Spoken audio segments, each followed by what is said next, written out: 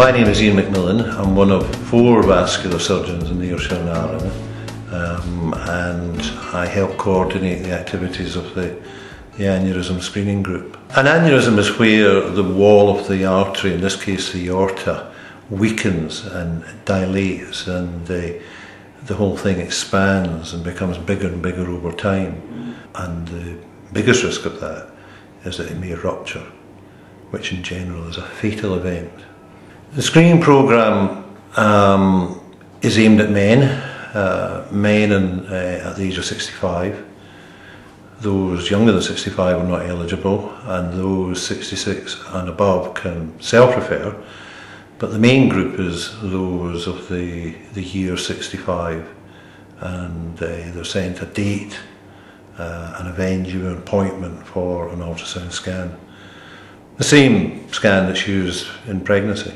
In the original invite, there's some information as part of the invitation, and then that information is reiterated when they appear for the scan.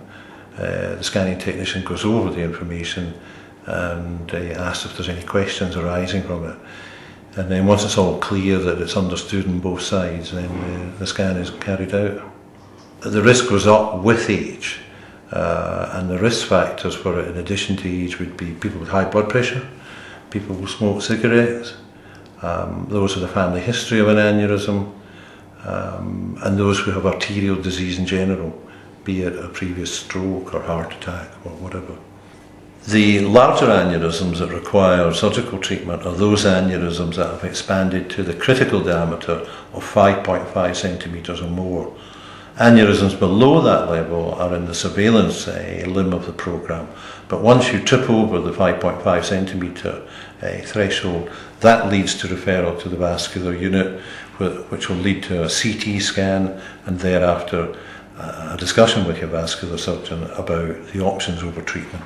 And that treatment lies between either doing nothing, which doesn't often happen, or alternatively the open repair or a stent graft. In terms of how common it is, if you look at the men at the age of 65, just over 1% of the scans will be positive. Just over 1 in 100 will have a positive scan. But the majority of them are small aneurysms.